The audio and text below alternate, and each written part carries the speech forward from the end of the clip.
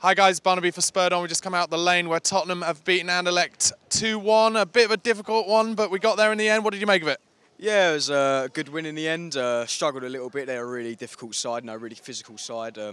They gave us a real run for our money, but it's a good win. Now the focus is on the massive game on Sunday. Absolutely. I felt a bit tonight like maybe some of their minds were on Sunday already, not wanting to get injured. And I thought, that's not to say I thought they played badly. I just thought in general Anderlecht were more up for it, kind of more like their kind of cup final.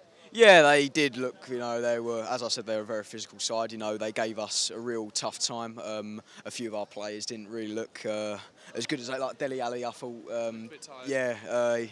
Yeah, he was trying to do all the difficult stuff, trying to be all skillful, just, in this kind of game, just do the basic stuff, get the win, Yeah, totally agree. And just talk about a couple of substitutions. Heung-min Son came back on. Thought he looked bright, a little bit raw, obviously just coming back from injury. And then Dembele, who obviously scored the winner. I think him being on the bench today proves how important he is to this side now. And obviously scoring that win is only going to help that. Yeah, of course, he is a really great player. I think he's always, he should have played last season, although he did have a lot of competition, Bentaleb, Mason, who were brilliant last season. But, he come on, he's shown what he can do. He's got 3 goals in 3 now, so, on from here, maybe he can get a few more. And we're going to win on Sunday, yeah? Oh, definitely, 100%. All right, guys, let us know if you agree with what I had to say in the comment section below. Don't forget to subscribe to the channel on YouTube and follow us on Twitter @SpurredOnTV. Brilliant.